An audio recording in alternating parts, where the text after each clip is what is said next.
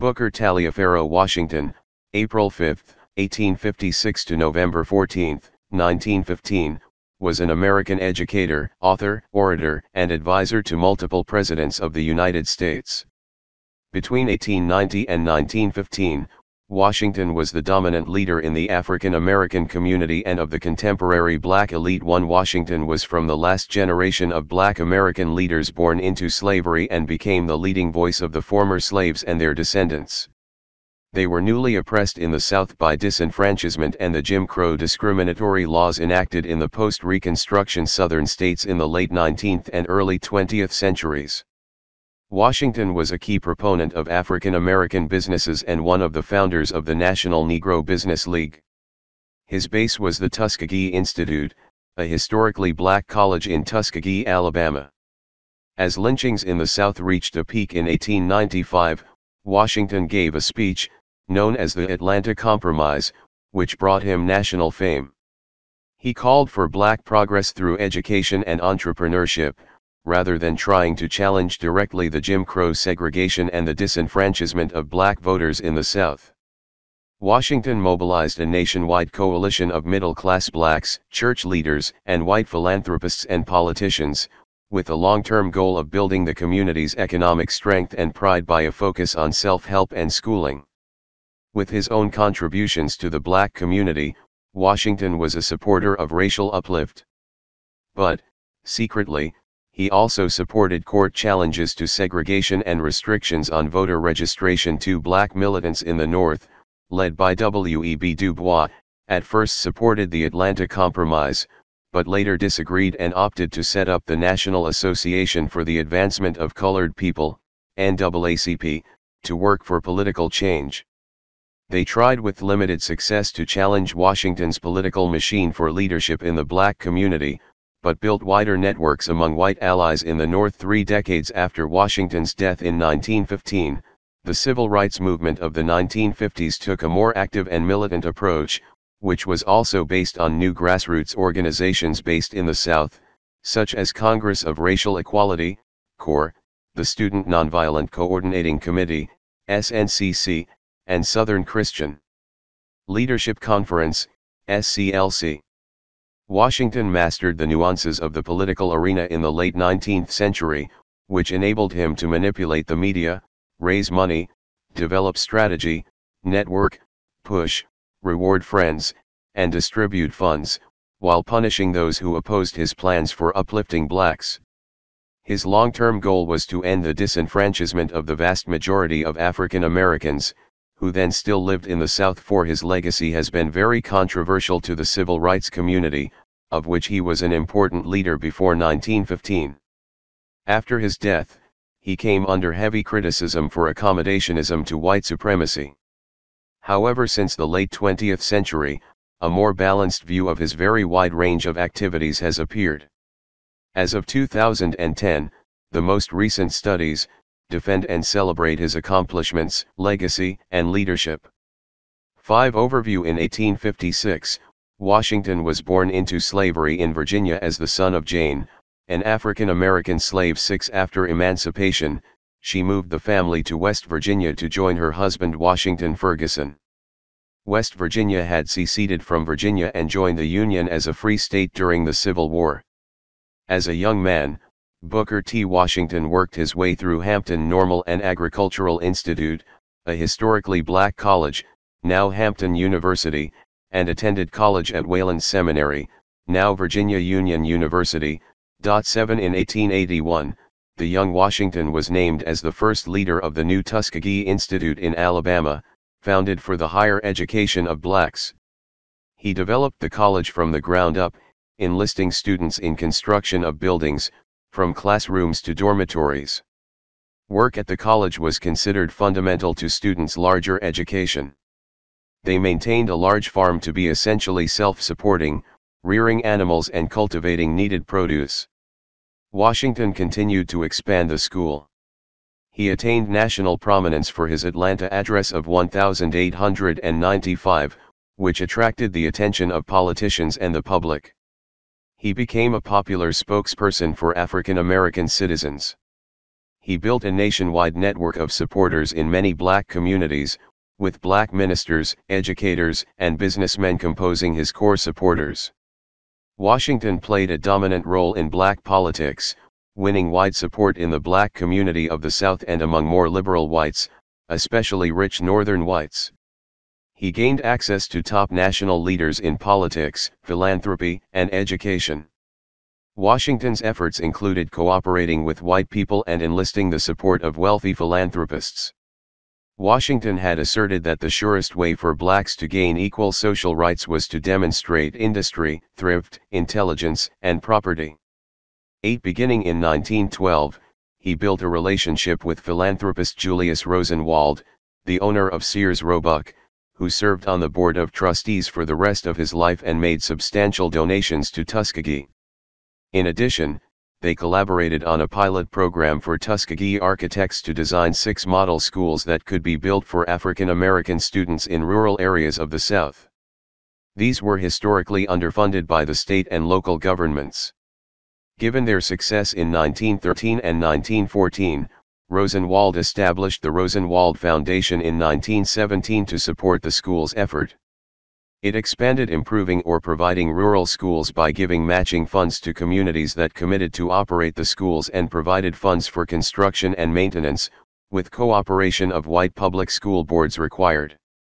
Nearly 5,000 new, small rural schools were built to improve education for blacks throughout the South, most after Washington's death in 1915. Northern critics called Washington's widespread and powerful organization the Tuskegee Machine. After 1909, Washington was criticized by the leaders of the new NAACP, especially W.E.B. Du Bois, who demanded a stronger tone of protest in order to advance the civil rights agenda. Washington replied that confrontation would lead to disaster for the outnumbered blacks in society, and that cooperation with supportive whites was the only way to overcome pervasive racism in the long run.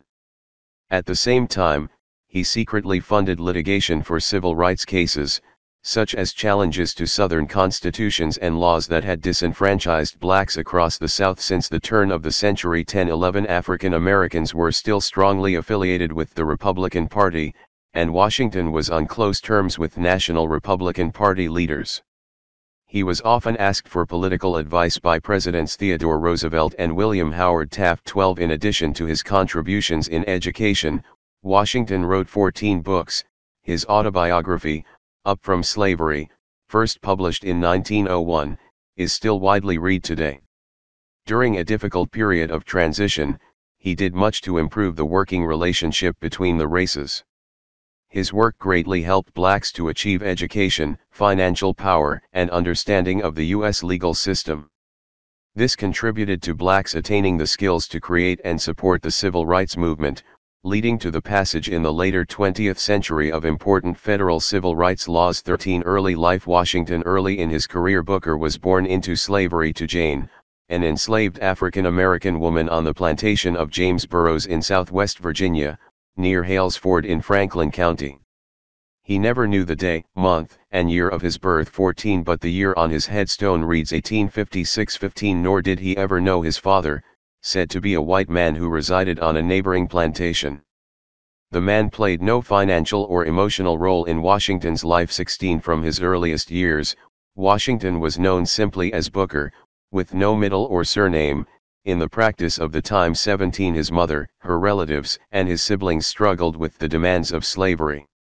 He later wrote, I cannot recall a single instance during my childhood or early boyhood when our entire family sat down to the table together, and God's blessing was asked, and the family ate a meal in a civilized manner. On the plantation in Virginia, and even later, meals were gotten to the children very much as dumb animals get theirs. It was a piece of bread here and a scrap of meat there. It was a cup of milk at one time and some potatoes at another. 18 When he was 9, Booker and his family in Virginia gained freedom under the Emancipation Proclamation as U.S. troops occupied their region. Booker was thrilled by the formal day of their emancipation in early 1865. As the great day drew nearer, there was more singing in the slave quarters than usual. It was bolder, had more ring, and lasted later into the night. Most of the verses of the plantation songs had some reference to freedom. Some man who seemed to be a stranger, a United States officer, I presume, made a little speech and then read a rather long paper, the Emancipation Proclamation, I think. After the reading we were told that we were all free, and could go when and where we pleased. My mother, who was standing by my side, leaned over and kissed her children, while tears of joy ran down her cheeks. She explained to us what it all meant, that this was the day for which she had been so long praying, but fearing that she would never live to see 19 after emancipation. Jane took her family to the free state of West Virginia to join her husband Washington Ferguson, who had escaped from slavery during the war and settled there. The illiterate boy Booker began to painstakingly teach himself to read and attended school for the first time. 20 at school, Booker was asked for a surname for registration.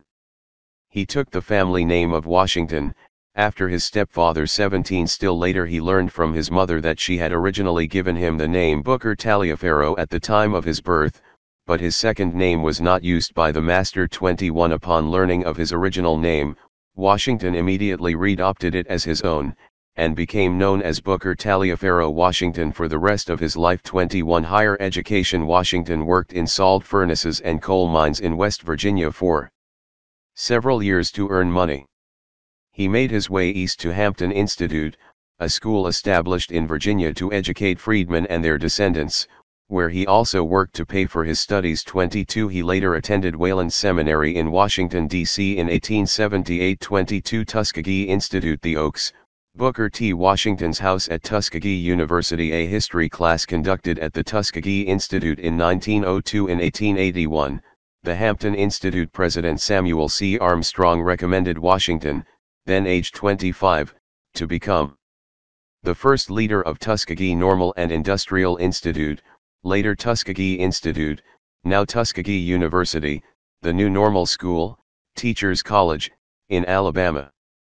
The new school opened on July 4, 1881, initially using space in a local church. Citation needed. The next year, Washington purchased a former plantation to be developed as the permanent site of the campus.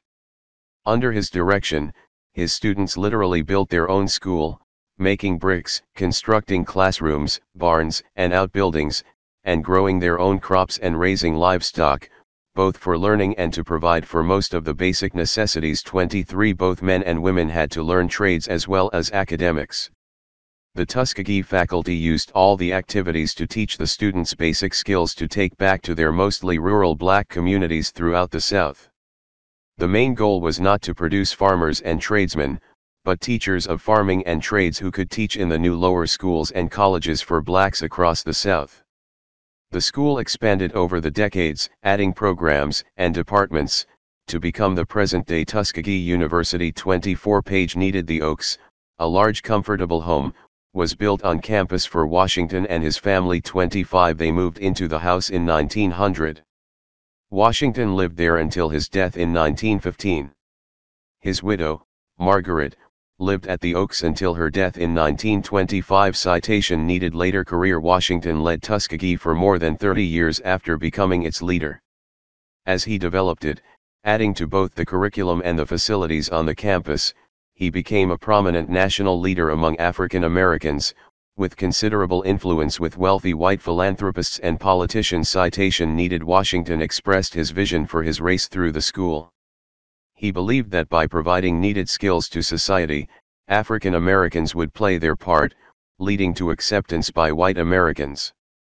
He believed that blacks would eventually gain full participation in society by acting as responsible, reliable American citizens. Shortly after the Spanish-American War, President William McKinley and most of his cabinet visited Booker Washington. By his death in 1915, Tuskegee's endowment had grown to over $1.5 million, compared to its initial $2,000 annual appropriation. 24 Page needed. 26 Page needed. Washington helped develop other schools and colleges.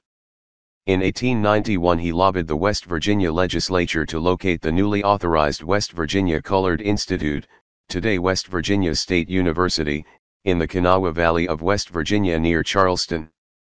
He visited the campus often and spoke at its first commencement exercise. 27 Washington was a dominant figure of the African American community, then still overwhelmingly based in the South, from 1890 to his death in 1915. His Atlanta address of 1895 received national attention. He was considered as a popular spokesman for African American citizens. Representing the last generation of black leaders born into slavery, Washington was generally perceived as a supporter of education for freedmen and their descendants in the post-Reconstruction, Jim Crow-era South. He stressed basic education and training in manual and domestic labor trades because he thought these represented the skills needed in what was still a rural economy. Citation needed throughout the final 20 years of his life. He maintained his standing through a nationwide network of supporters including black educators, ministers, editors, and businessmen, especially those who supported his views on social and educational issues for blacks. He also gained access to top national white leaders in politics, philanthropy, and education, raised large sums, was consulted on race issues, and was awarded honorary degrees from leading American universities. Citation needed late in his career. Washington was criticized by civil rights leader and NAACP founder W.E.B. Du Bois. Du Bois and his supporters opposed the Atlanta Address as the Atlanta Compromise, because it suggested that African Americans should work for, and submit to, white political rule.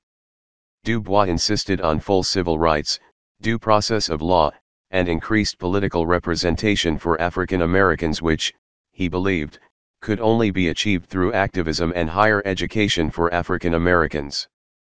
He believed that the talented 10th would lead the race.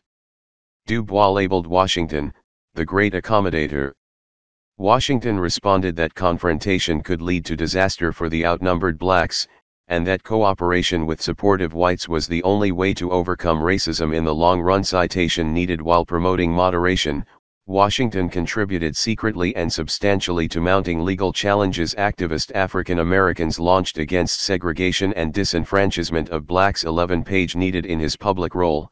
He believed he could achieve more by skillful accommodation to the social realities of the age of segregation. 28 Washington's work on education helped him enlist both the moral and substantial financial support of many major white philanthropists.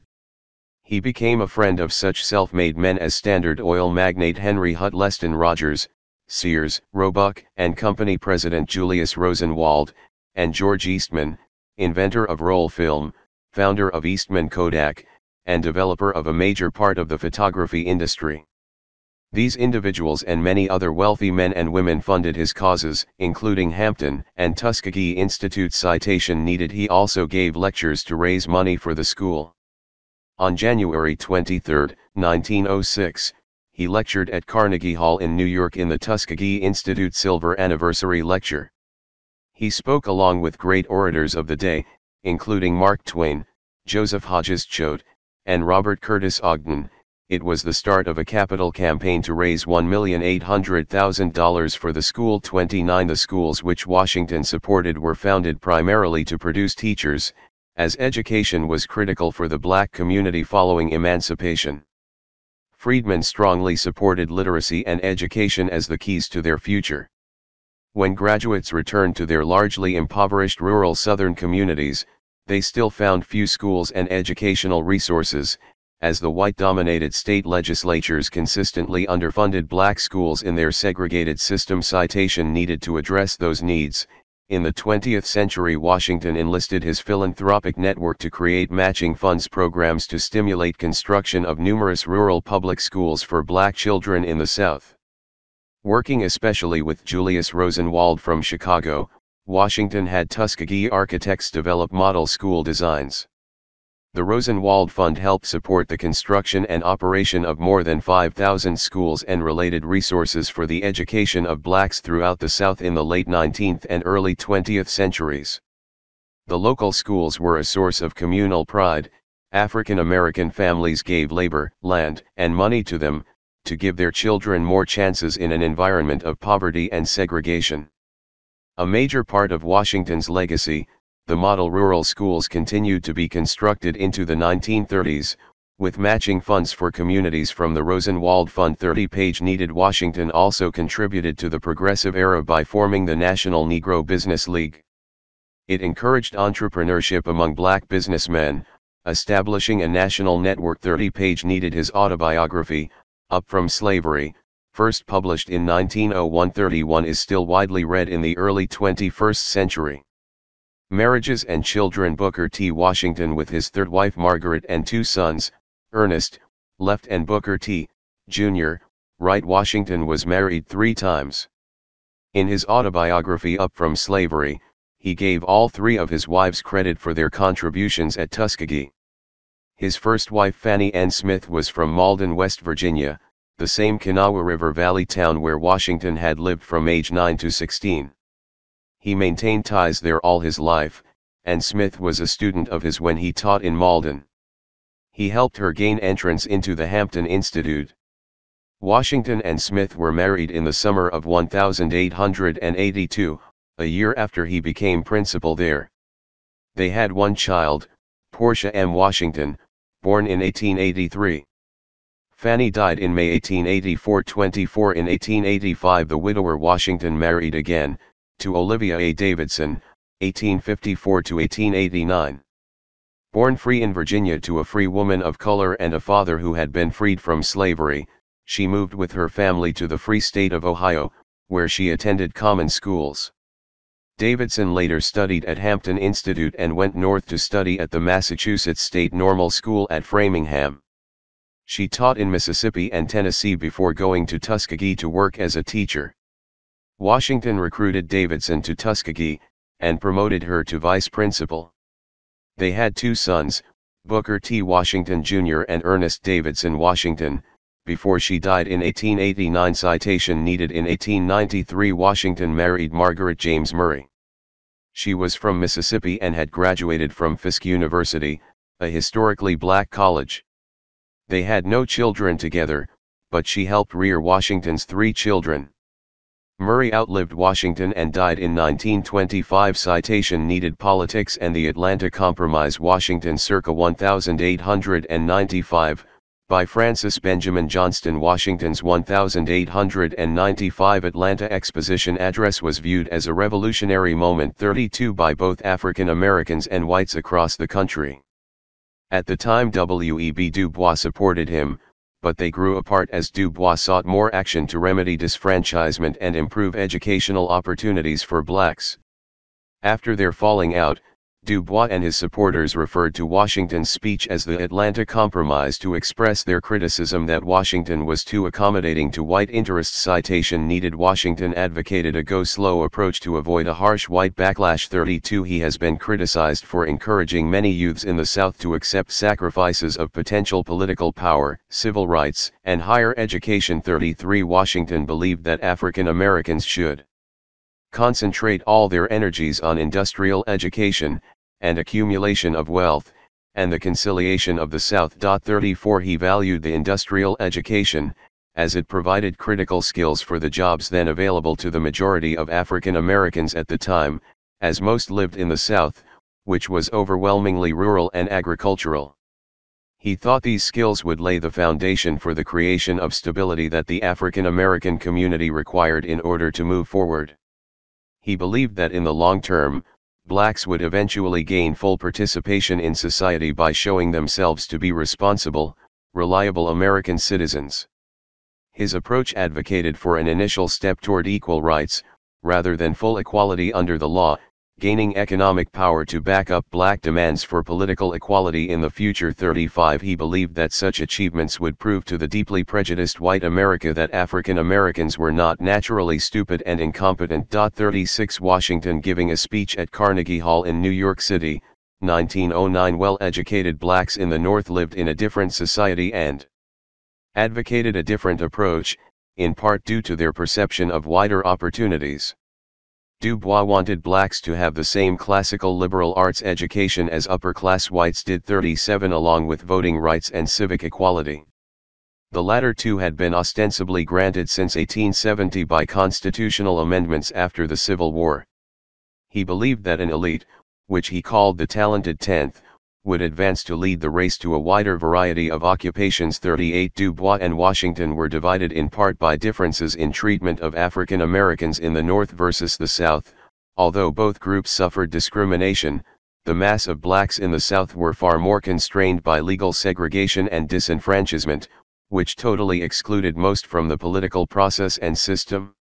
Many in the North objected to being led, and authoritatively spoken for, by a Southern accommodationist strategy which they considered to have been imposed on them Southern blacks primarily by Southern whites. 39 Historian Clarence Earl Walker wrote that, for white Southerners, free black people were a matter out of place. Their emancipation was an affront to Southern white freedom. Booker T. Washington did not understand that his program was perceived as subversive of a natural order in which black people were to remain forever subordinate or unfree. 40 Both Washington and Du Bois sought to define the best means post-Civil War to improve the conditions of the African American community through education. Citation needed. Blacks were solidly Republican in this period, having gained emancipation and suffrage with the President Lincoln and his party. Fellow Republican President Ulysses S. Grant defended African Americans' newly won freedom and civil rights in the South by passing laws and using federal force to suppress the Ku Klux Klan, which had committed violence against blacks for years to suppress voting and discourage education. After federal troops left in 1877 at the end of the Reconstruction era, many paramilitary groups worked to suppress black voting by violence. From 1890 to 1908 Southern states disenfranchised most blacks and many poor whites through constitutional amendments and statutes that created barriers to voter registration and voting. Such devices as poll taxes and subjective literacy tests sharply reduced the number of blacks in voting rolls.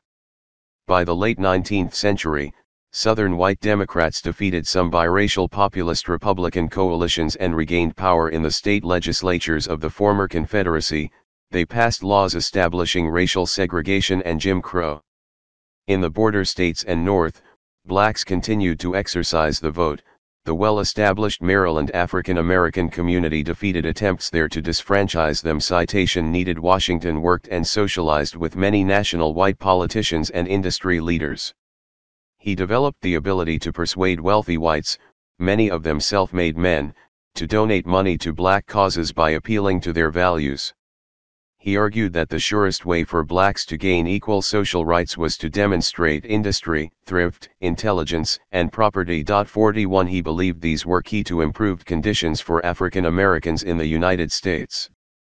Because African Americans had recently been emancipated and most lived in a hostile environment, Washington believed they could not expect too much at once. He said, I have learned that success is to be measured not so much by the position that one has reached in life as by the obstacles which he has had to overcome while trying to succeed. 24 Page needed. Along with Du Bois, Washington partly organized the Negro exhibition at the 1900 Exposition Universelle in Paris, where photos of Hampton Institute's black students were displayed.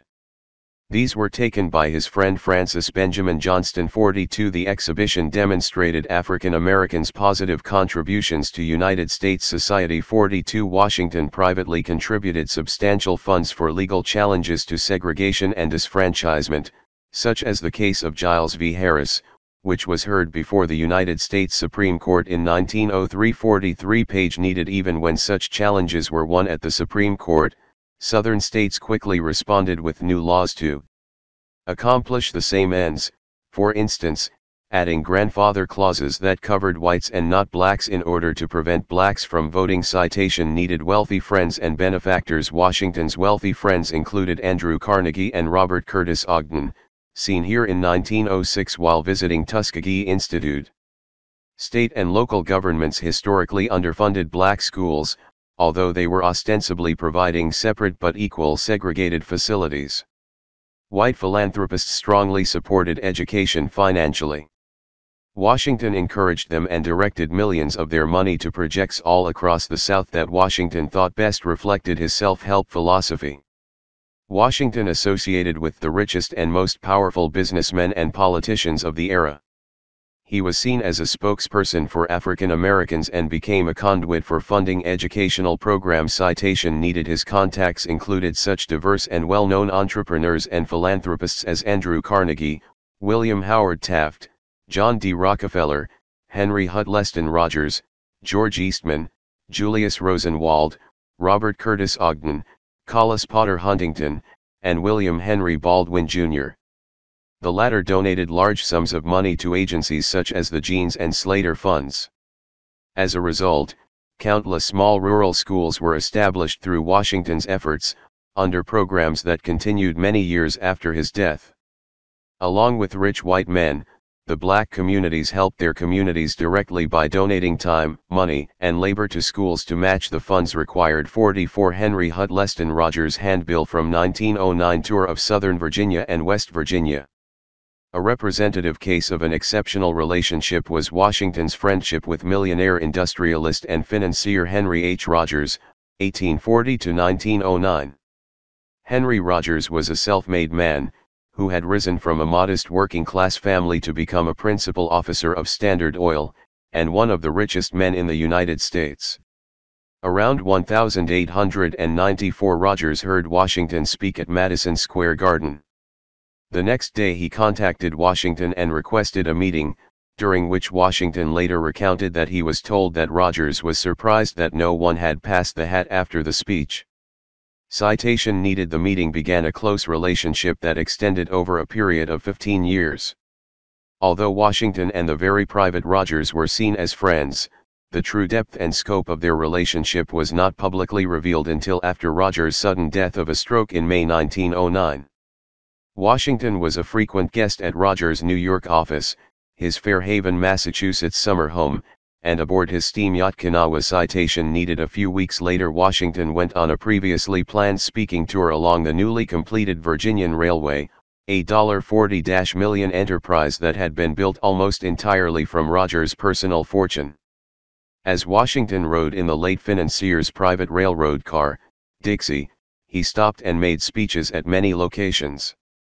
His companions later recounted that he had been warmly welcomed by both black and white citizens at each stop. Citation needed. Washington revealed that Rogers had been quietly funding operations of 65 small country schools for African Americans, and had given substantial sums of money to support Tuskegee and Hampton institutes.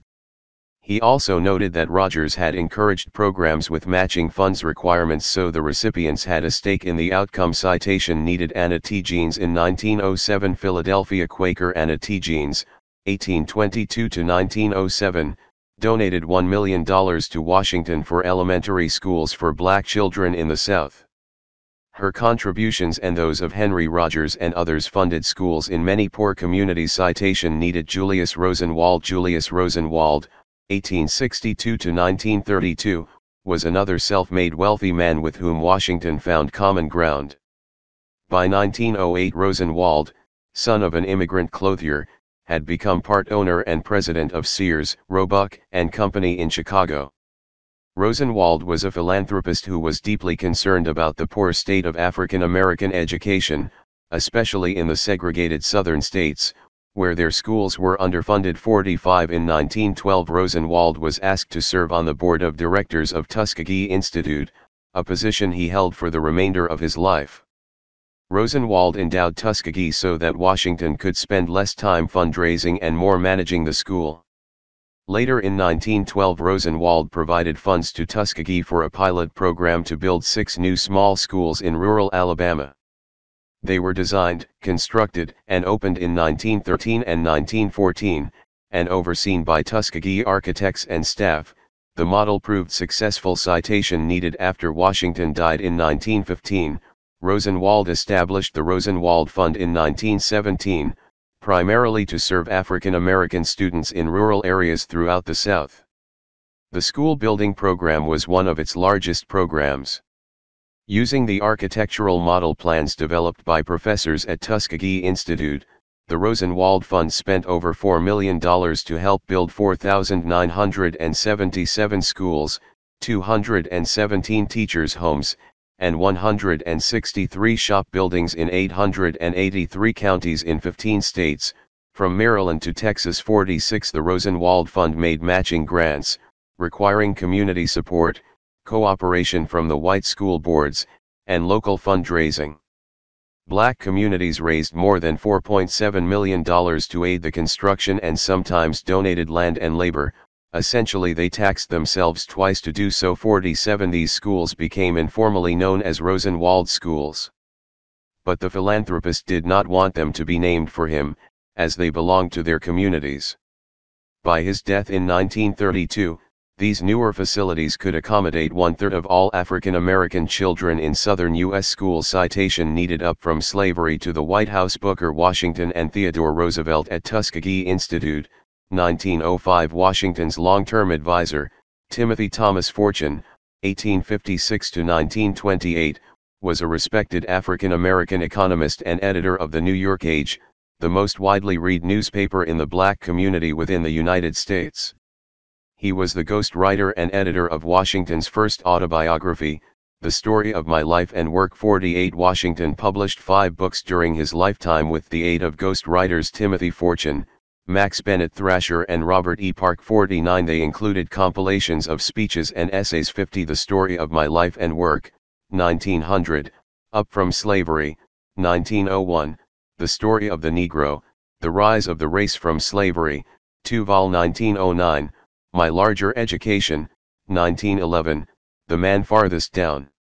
1912, in an effort to inspire the commercial, agricultural, educational, and industrial advancement of African Americans, Washington founded the National Negro Business League, NNBL, in 1951. When Washington's second autobiography, Up from Slavery, was published in 1901, it became a bestseller and had a major effect on the African American community, its friends and allies.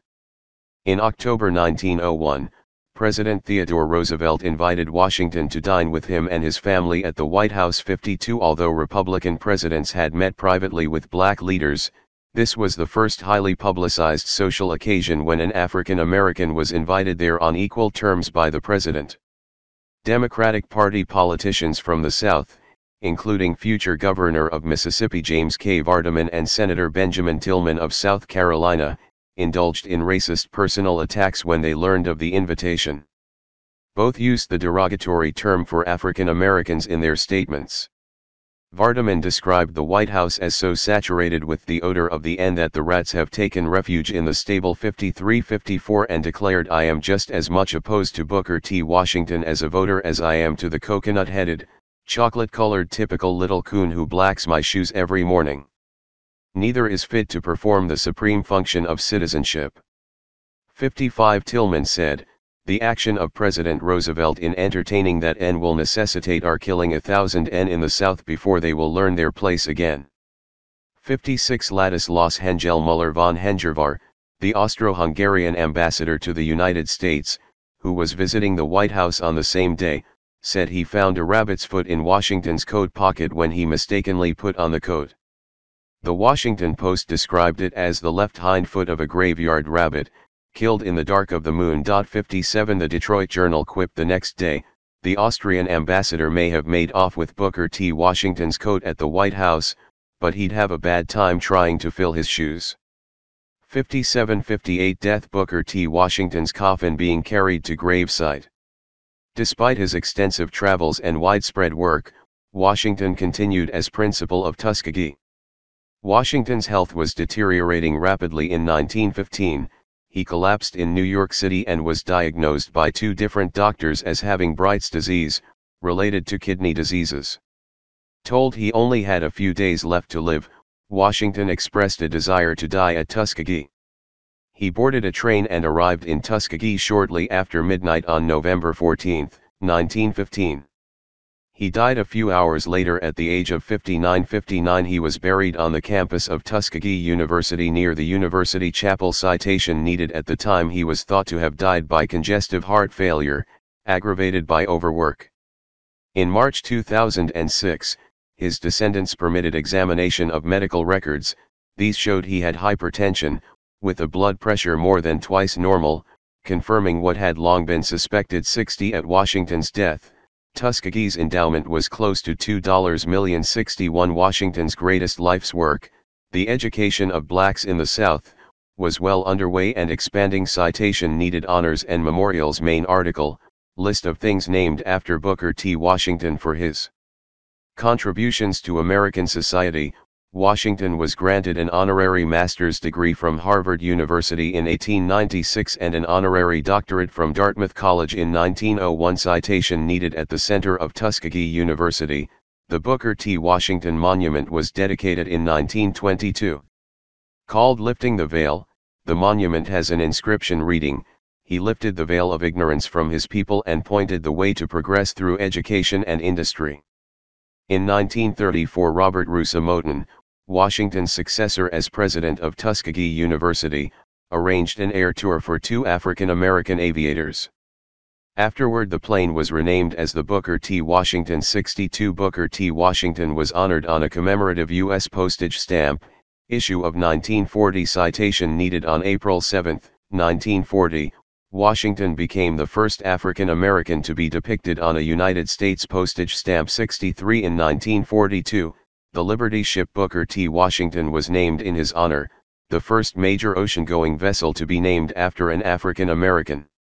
The ship was christened by noted singer Marian Anderson. 64. In 1946, he was honored on the first coin to feature an African American, the Booker T. Washington Memorial $50, which was minted by the United States until 1951. 65. On April 5, 1956, the 100th anniversary of Washington's birth, the house where he was born in Franklin County, Virginia, was designated as the Booker T. Washington National Monument. Citation needed. A state park in Chattanooga, Tennessee, was named in his honor, as was a bridge spanning the Hampton River adjacent to his alma mater, Hampton University. Citation needed. In 1984, Hampton University dedicated a Booker T. Washington Memorial on campus near the historic Emancipation Oak, establishing, in the words of the university, a relationship between one of America's great educators and social activists, and the symbol of Black achievement in education. 66. Numerous high schools, middle schools, and elementary schools 67 across the United States have been named after Booker T. Washington.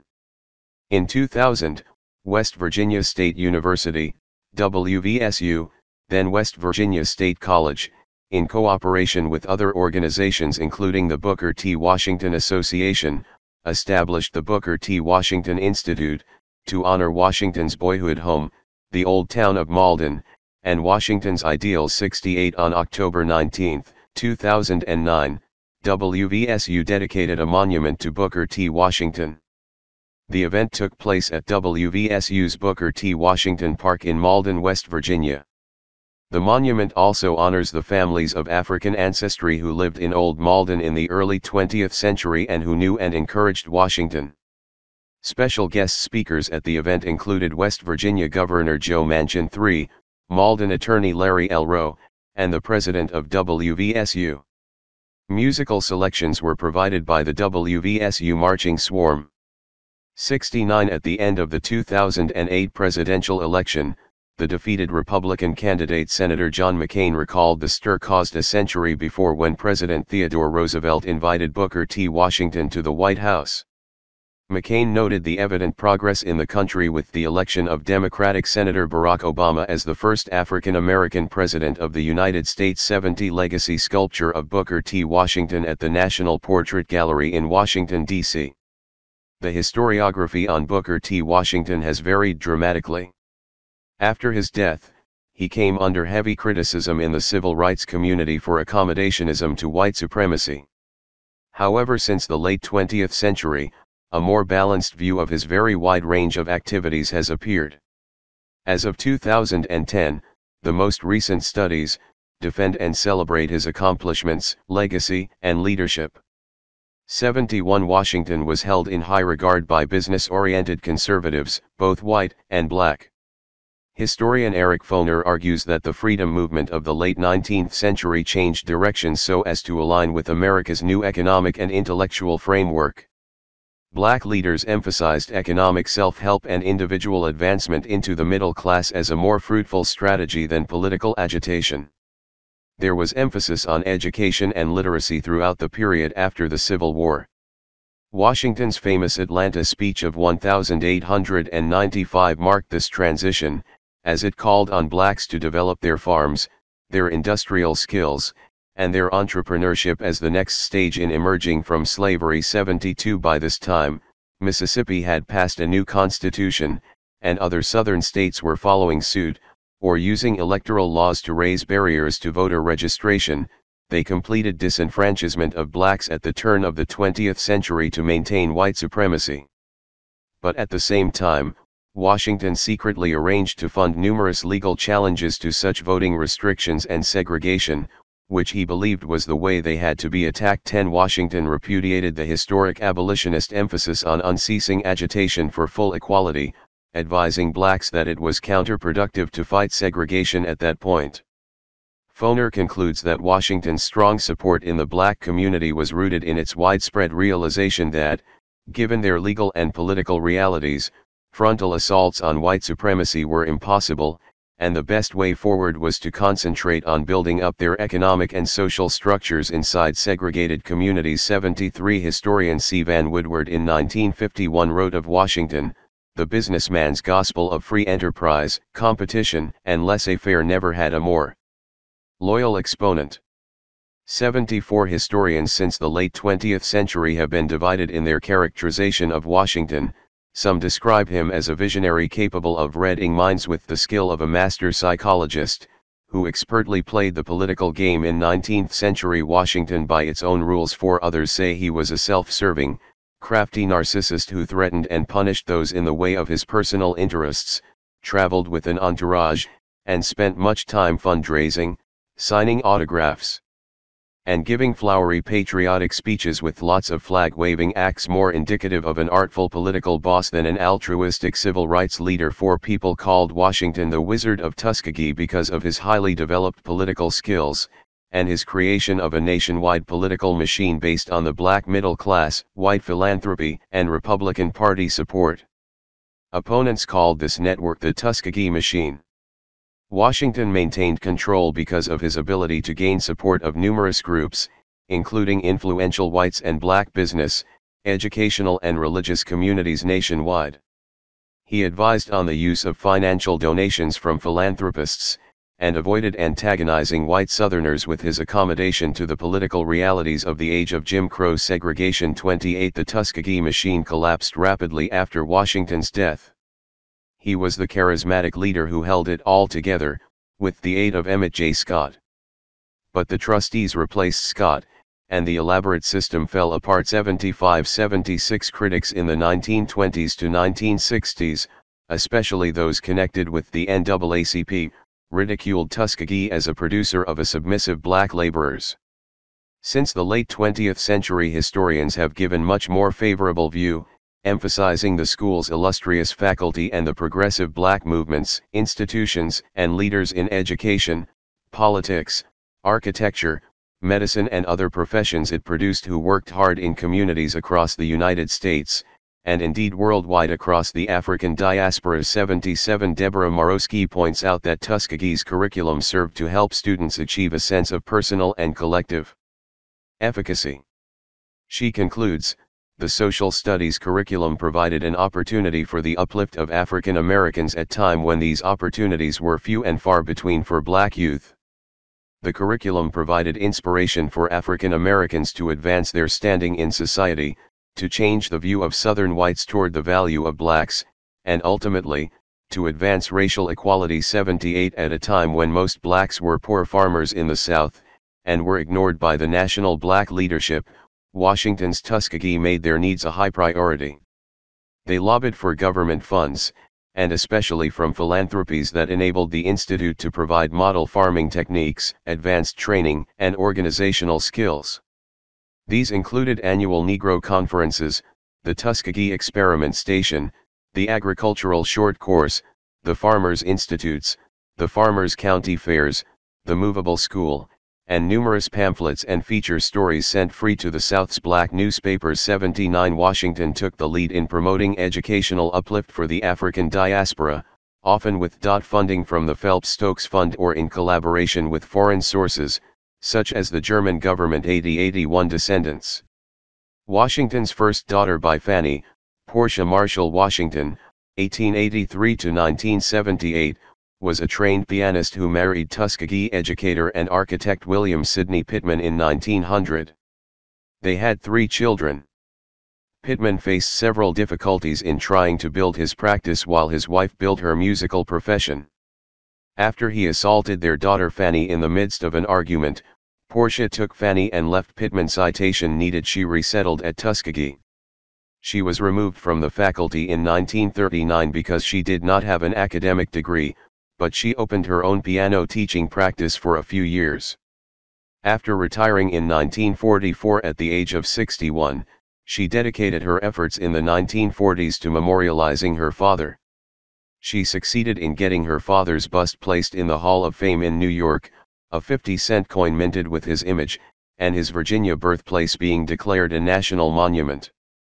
Portia Washington Pittman died on February 26, 1978, in Washington, D.C. 82 Booker Jr., 1887–1945, married Nettie Blair Hancock, 1887–1972.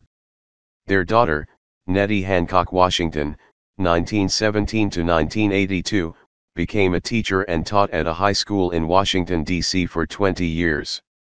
She married physician Frederick Douglass III, 1913–1942, a great-grandson of Frederick Douglass, the famed abolitionist and orator. Nettie and Frederick's daughter, Nettie Washington Douglass, and her son, Kenneth Morris, co-founded the Frederick Douglass Family Initiatives, an anti-sex trafficking organization. Citation needed representation in other media. Washington and his family's visit to the White House was dramatized as the subject of an opera, A Guest of Honor, by Scott Joplin, noted African-American composer. It was first produced in 1903. El Doctoro's 1975 novel Ragtime features a fictional version of Washington trying to negotiate the surrender of an African-American musician who is threatening to blow up the Pierpont Morgan Library. The role was played by Moses Gunn in the 1981 film adaptation. Citation needed works. The Future of the American Negro, 1899. Up from Slavery, 1901. Character Building, 1902. Working with the Hands, 1904. Tuskegee and Its People, editor, 1905. The Negro in the South, with W. E. B. Du Bois, 1907. See also African American literature. Booker T. Washington High School, Disambiguation, Booker T. Washington Junior College. Booker T. Washington National Monument, in Virginia. Booker T. Washington State Park, Tennessee. Doubleduty. Hampton University, Virginia. List of civil rights leaders. List of things named after Booker T. Washington. Ralph Waldo Tyler. Roscoe Simmons. Rosenwald School. References.